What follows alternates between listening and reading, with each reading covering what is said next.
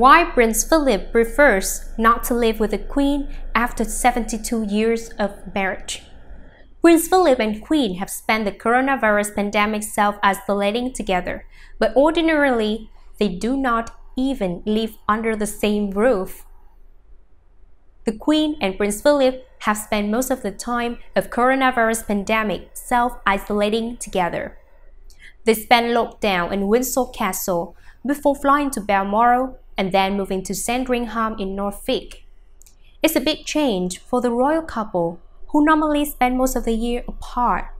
While the Queen lives and works in Buckingham Palace, her husband prefers to stay in the countryside, more than 100 miles away. Since he retired from public duties in 2017, the Duke of Edinburgh has lived at Wood Farm on the Sandringham estate.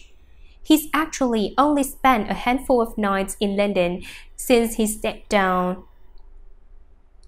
Prince Philip, who will celebrate his 100th birthday next year, is said to enjoy living outside the spotlight, away from cameras and restrictions of royal life. At Wood Farm, he can enjoy his retirement and really relax.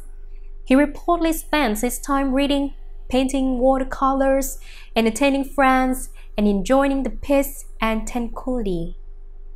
And while he doesn't live under the same roof as his wife, the Queen and Prince Philip do make time for each other. The couple, who have been married for 72 years, try to see each other as much as the Queen's busy schedule will allow. They are said to have really enjoyed their unexpected time together this year. The Queen will return to Windsor Castle in October and commute to Buckingham Palace for her official duties.